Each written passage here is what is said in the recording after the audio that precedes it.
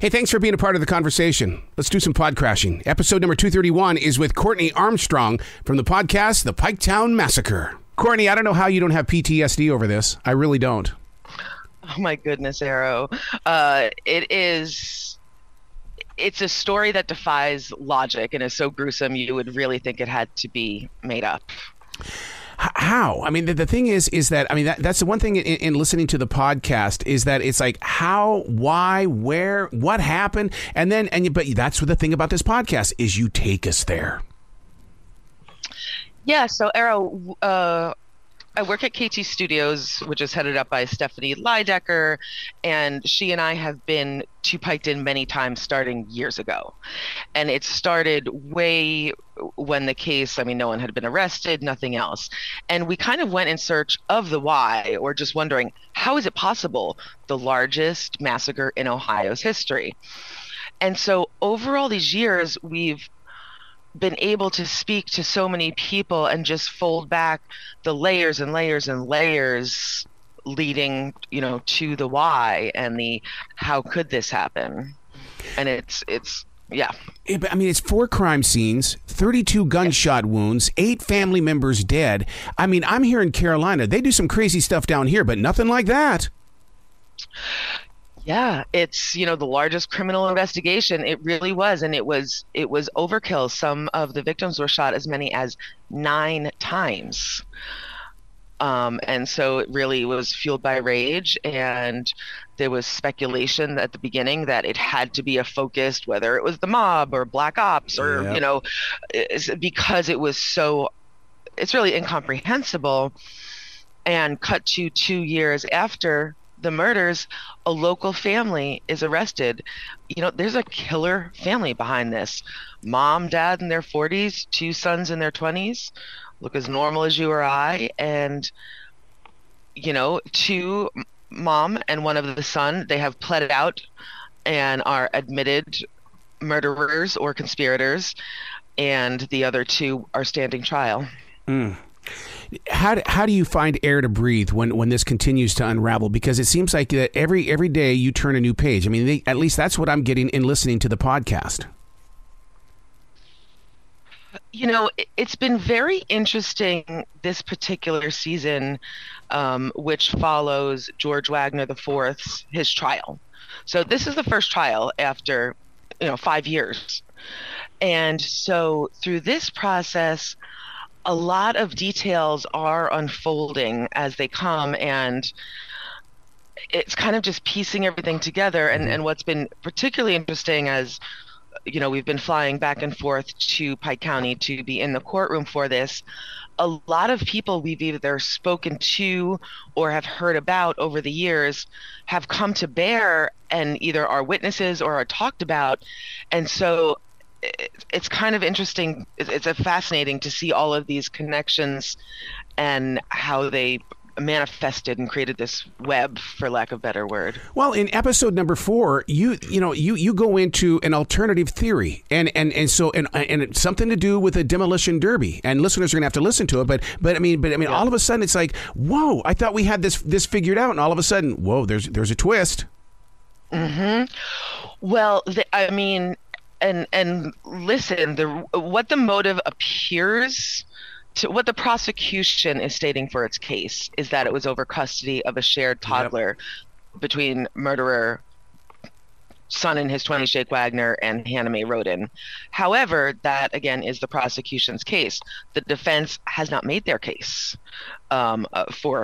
in defense of George Wagner IV, so who knows what they will say. And you bring up the demolition derby. Yeah, there had been death threats against some of the Rhoden boys at a derby, as you said. There was a lot looked into. Every avenue these investigators went down. Is this based on family members or 2 families that got too close together and all of a sudden something just finally cracked?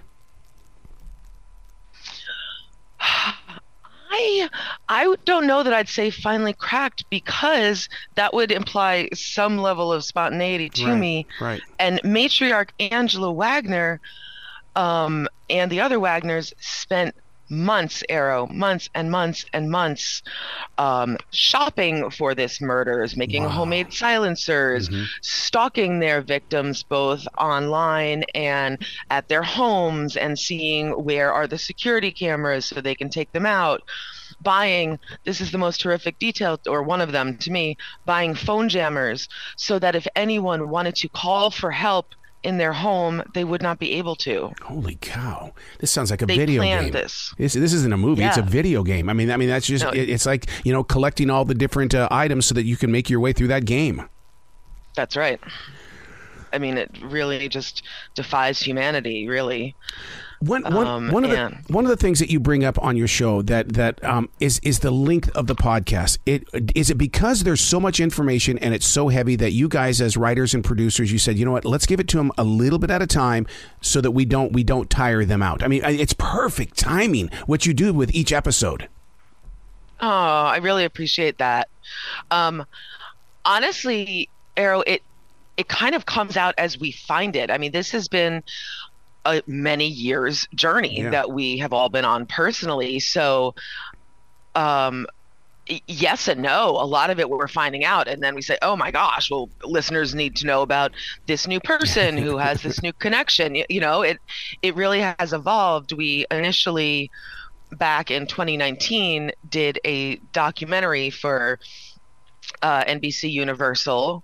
We have since done, 4 seasons of the podcast, and to your point, it's new information, new people, new connections keep presenting themselves. This is the onion that won't unpeel. Yeah.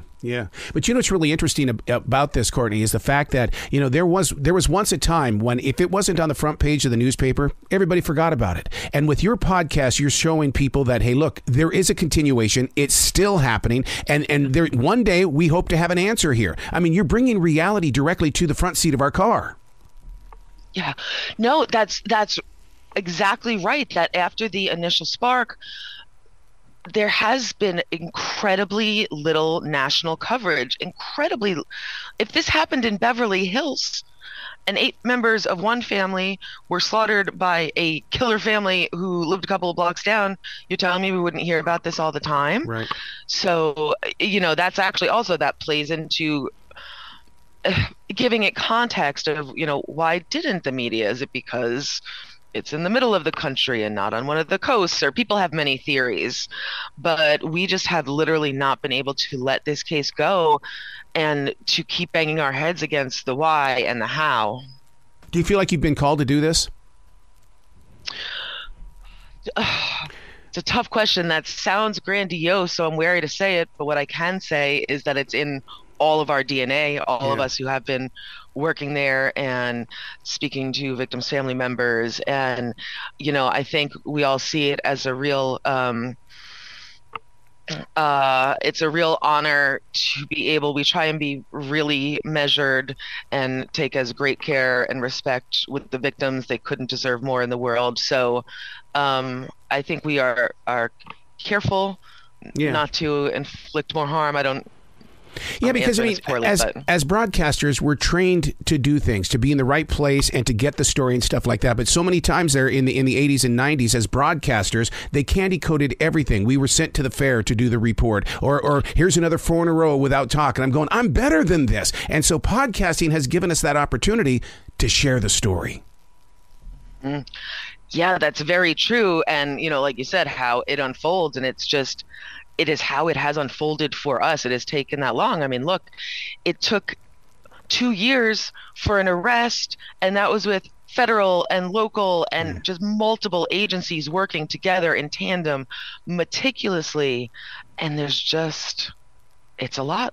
Again, biggest, it's the biggest murder and investigation in the history of the state. Yeah, because we're dealing with the Murdochs down here, and it's one of those where it was everything that's been spinning around there, and all of a sudden it gets to the father. And it's like, well, how the hell did we get here? My God! And they just wouldn't let it go. Yep. So, No, what happens with this? I mean, this is an open door. And I know you talked about seasons and stuff like that, but this is an open door for you to have something to do for a very long period of time. Will you continue it as they go to prison or the death penalty, things like that? How will you continue to allow this to grow? I mean, you've got our attention at hello.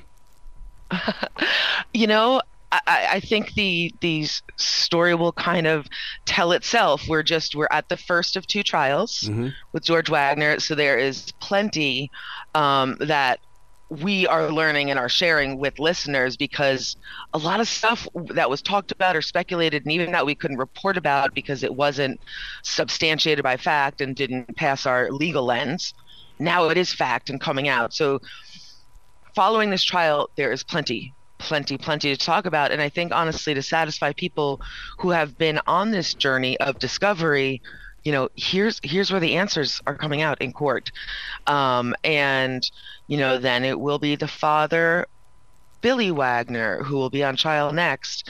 And past that, it's impossible to know. I think when it seems like, the story has been told, but we do have we do have a documentary that is coming up that we are in the works on. Good. Yes. Does it shock you that there are still people that think that you got the wrong people in custody? I mean, listen, if you go through a court of law, everyone's innocent until proven guilty, right? Yep. It gets harder for me to be in concert with that argument, to tell you the truth, but you know, George Wagner, innocent till proven guilty. I think we can say that's not the case for confirmed, admitted murderer Jake Wagner and his mother, who, P.S., only got 30 years for agreeing to testify against her husband and son. So the entire community isn't always a ray of light. I'm reading that, you know, that it's got a dark history. I mean, you're stepping into this dark history. Yeah, the more we've, you know, both been there over the years and just, you know, spoken with people and read about things, there is a history of corruption there. It's no doubt about that. That is fact. I mean, Sheriff Reeder, who was at the very beginning of this investigation, he is since in prison for non-related charges, but for stealing from the coffers, basically. So, you know, and he was the sheriff who was investigating it. Does that raise a question? Yeah. Good. You know. I would love to be in one of your guys' meetings. You know, it's I mean, sitting there going, okay, well, this is what the next one is about. What are we going to base this on? Doubt, reasonable doubt. I mean, you know, and it's really watching the trial, both when we've been there and, you know, from afar. It's really, I'm so curious for when the defense really begins its case, because we have not heard what is that reasonable doubt and how will it be laid out and how well will it be laid out. You know, a jury's made up of human beings, all of them, and one may believe the story or, you know, who knows. So when you look in the mirror, do you see the investigative reporter or do you see a journalist? See more investigative, I would think. Yeah, I really, you know, I kind of love nothing more than, you know, going through files if I'm let in a room and finding, oh, here's a piece of something that doesn't match. Like they said it happened on a Tuesday, but really it happened on a Wednesday. Like, let's get to the bottom of what actually happened. So, yeah, and I think all of us at KT Studios, we really probe, and it's a constant why and how, and, you know, trying to make connections, you know, not to make sense, because this never will. And the reason why I bring that up is because I've always had this dream that, you know, the person that writes the crime story, put them on the stand. It's the same thing with investigative reporting. What are you finding that they're ignoring? And it's like, okay, we got to get Courtney on the stand. She knows something. Well, you know, again, that goes back to how interesting trial has been, and seeing people take the stand, that people we've literally spoken to, but they were anonymous and we couldn't share it, but we knew it, and we're a little bursting at the seams of, look over there, you know, and but again, our legal we're incredibly careful, as we should be. And so we haven't been able to share it, but now it's coming to bear. And yeah, it's a real interesting time. So how easy was it to get people to share the conversation? Because if you were to come up and ask me, I'd sit there going, I'm not talking about this. The reception in Pike County across the board has been so staggeringly welcoming. Good. I mean, yeah, we literally, particularly Stephanie Lidecker and I, went and knocked on doors, and people let us into their homes graciously. Did it take a while for many to open up or want to speak? Absolutely. And there's never a pressure situation. Like, there are some people take that as a tactic, and I can say we do not. And so, okay, maybe when you're ready. But it's a good platform to learn the truth, to learn, we're calling them the victims because, of course, they are victims of this murder. But the Rhodens had robust lives. And it's also a platform to share, it's not just the headline. These were human beings with love and intricate relationships. And so for people to have a chance to let that be known, I think it's been a little cathartic for some people who have done that, just to get that truth out versus the headline. You're going to think I'm weird, but really it's because I'm a spiritualist. I'm the type of person that grabs a journal and I go sit at a crime scene and I write, because I believe that we were spoken to from the other side. Have you done anything like that? Because, maybe there could be an answer there. We have absolutely driven up and down. It's a clear path where these 8 family members were murdered. It's marked, though all the crime scenes are removed. But yeah, we have gone there. We have stayed there and just, as you said, kind of breathed it in. And for whatever that did, I don't know, but I'm kind of with you. Something or a feeling or a connection. Yeah, because I just totally believe in that, because I sat in the closet where my wife's mother was murdered, and it was just that I felt like that I just needed to be there to write and just to if she was trapped or whatever. But and so it's not that I have a fascination with this. I just feel like that as writers, we also have to continue their story as well. Absolutely. And I'm sorry about your mother-in-law, Arrow. But it's absolutely a duty to what is their story. And I couldn't agree with you more. Yeah. I can't wait to talk to you more and more in the future, Courtney. This can't be the last time that we talk, because as your story continues to grow, people around the world need to hear it. And you do need to be on CBS Sunday morning. They need to do a feature on you guys doing this investigative reporting. Absolutely. I'm down, and especially to speak with you again, Arrow, for sure. Well, you be brilliant today, okay? Absolutely. You as well.